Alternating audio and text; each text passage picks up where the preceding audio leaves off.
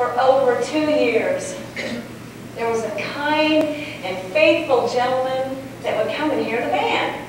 And his name was Kevin D. Larson.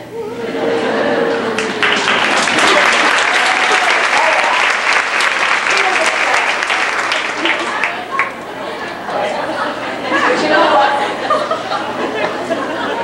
When we first met, he asked me out. But I wasn't interested. He wasn't my type. I don't know. He wasn't tall enough.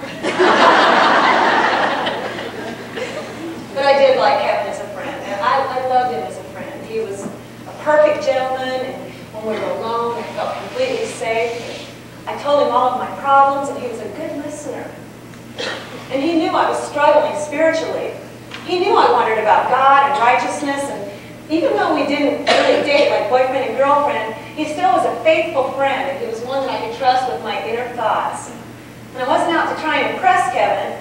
He knew me exactly for who I was, but still he accepted me and remained a true friend. This is what made him truly unique. Sometimes we'd see each other every week, and sometimes it would be a month. Well, listen up, single women. I went to church one evening, alone, and they had a guest speaker. And the speaker was talking about if you're single, like, that's me.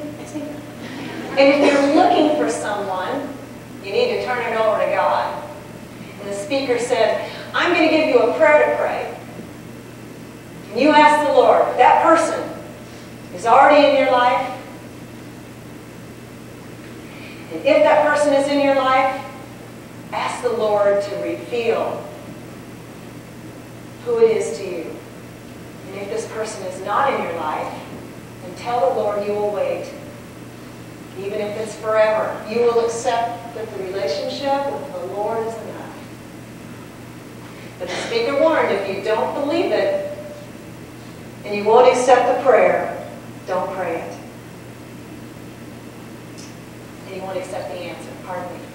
If you don't accept the answer, if you will not accept the answer, then don't pray it. As I laid in bed that night, I thought about the prayer and what it meant to me. And I'd already asked him to help me get out of that band. And now here's another area that I needed to give up. And it was difficult for me. I was used to being in control and making things happen on my own. And I thought it was my responsibility to pick out my own man. Obviously, I had not been successful in this area of relationships. So I decided that I would turn it completely over to Jesus and I would let him take complete control. And I was brave enough to pray that prayer. And I said, Lord, would you show me if this man is already in my life? And boom, as clear as a picture on a movie screen, appears this picture of Kevin. And I'm like, no way. No. This has got to be a mistake. Seriously. I was arguing with the Lord, and then I realized I had just prayed a prayer, and he had shown me a picture. And I had to repent. Then I said, okay, Lord, but I'm not going to do anything. If this was meant to be, then you make it happen. Which, by the way, ladies,